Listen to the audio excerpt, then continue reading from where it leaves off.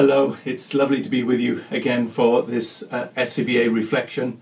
Hope you're well, and as you're preparing for Christmas, I pray God's blessing on you, your families and your churches in a Christmas that's likely to be quite different for all of us.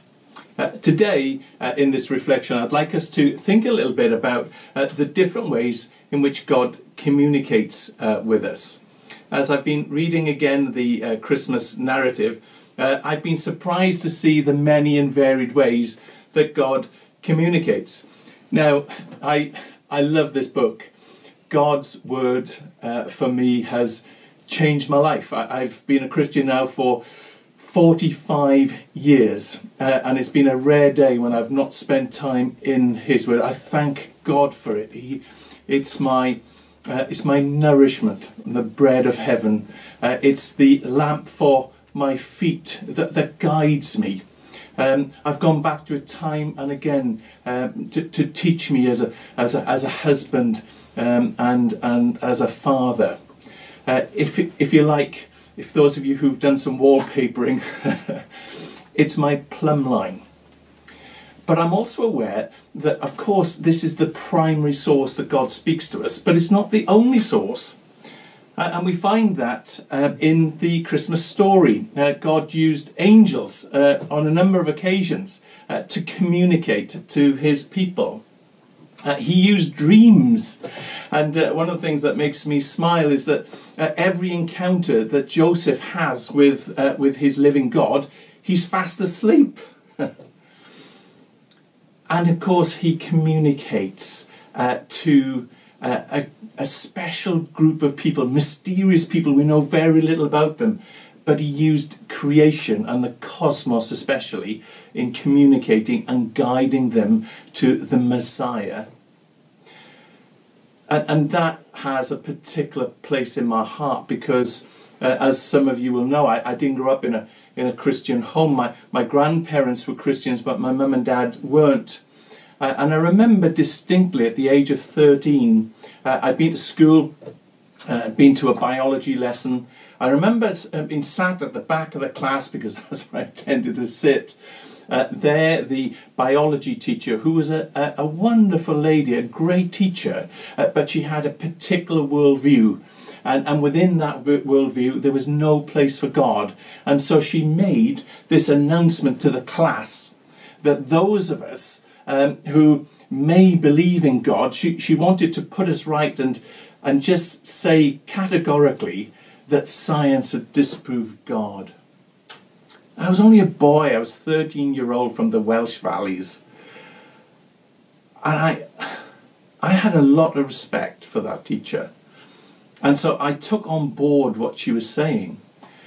But there was something within me, like that grit, I guess, in an oyster, that just didn't sit properly. I remember, I lived on a mountain. I was Welsh, of course, we lived on a mountain.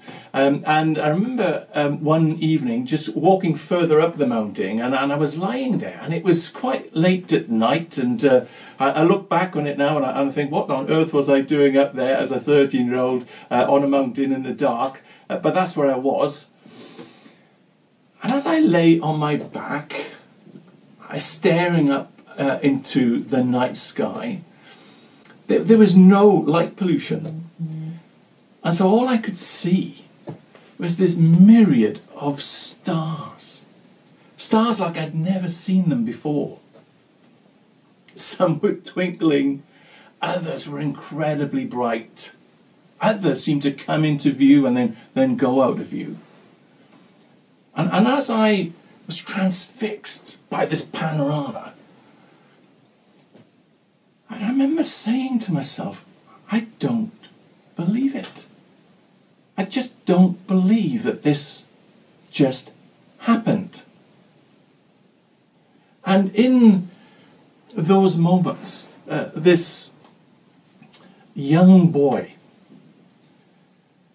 dared to ask the question, could I possibly ever know the one who created the stars, created me? I didn't know what to call this thing, but I knew, even as a boy, that we just didn't happen. Move forward some time. Here I am as a regional minister working within Southern Counties Baptist Association. And can I just say, this is coming to my third year working within the association. I just want to say thank God for you and for the way that you've welcomed Sue and myself into your family. We love being part. We love being part of what we're trying to do here within this association. And I know I speak on behalf of my colleagues. We can't wait to get back out and meet with you personally. But just the other day, I was reading something from the BBC News website, and there was a heading there that struck me. It talked about the 100 most influential women in the world. Fascinated by that headline. And so I started to look at some of the women, most of whom I'd never heard of. And I came across one that I'd never heard of before, and she's a nun. And her name is Maggie Gobran, known as Mama Maggie. And she works as a nun in the Orthodox Church in Cairo. And for the last 25 years, she has been used mightily by God to reach thousands upon thousands of the poorest of poor children in society. From a headline in the newsfeed that I get, it became a God moment where God spoke so clearly into my heart about the importance of putting people and those especially at the margins at the centre of my being. The role that we have as churches to reach out into parts of society that others frankly cannot reach and will not reach. It just burnt within me. And it was quite remarkable how God spoke to me just through a BBC headline and then clicking on the link. It is amazing how God communicates. As some of you also know, I love to go out cycling. And we live in a beautiful part of West Oxfordshire. And so it's easy for us to get out into the countryside. And every time I go out on my bike, I'm struck again by God's beautiful creation. I pass field after field that are filled with sheep, and earlier in the year lambs that were springing everywhere, and it does something to me. I remember asking myself the question, why do sheep have such an impact on me? Well, I guess there's a number of reasons. One, at the age of 15, just 2 years after that encounter with God, as I gazed up at the night sky, 2 years later, after I'd been on a journey of exploration, I came to know Christ on a farm in the middle of nowhere, 15 young people and about 15,000 sheep. And so every time I see a sheep, I think about that remarkable turnaround in my life where I discovered for the first time the love of Jesus Christ. Could I know God? Absolutely. And I knew him in the person of Jesus Christ. It moved me then, and it's continued to move me all of those years. But also when I think of the sheep, I'm reminded that I'm a shepherd. And my greatest need as a shepherd is to take care of the sheep. It's a remarkable responsibility for those in pastoral ministry. But more than that, when I look at the sheep, I'm reminded that I'm a sheep too, under the care of a loving Heavenly Father who is the great shepherd of the sheep. And I'm reminded again that he holds me and cares for me. One of the programmes that Sue and I love to watch is of a farm up in the Yorkshire moors. I think it's the moors or the dales, but it's in some bleak part of the north of the country.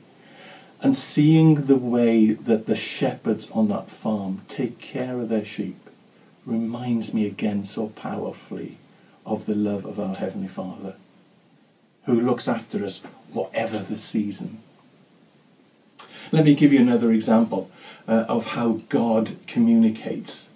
I was in a shop nearby just recently, and up on the wall there was this picture, and let me read it to you.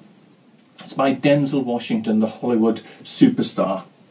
It says, "At the end of the day, it's not about what you have or even what you've accomplished. It's about who you've lifted up, who you've made better.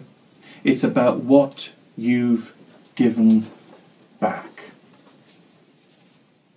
Those were God moments for me as I was in the middle of just a retail shopping spree ready for Christmas.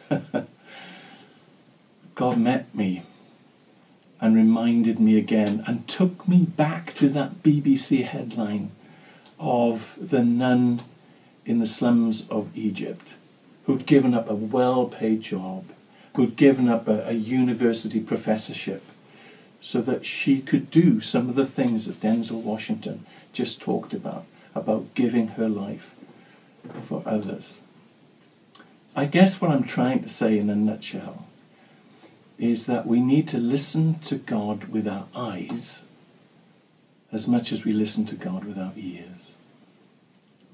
He is speaking to us all of the time in unusual places and in unusual ways.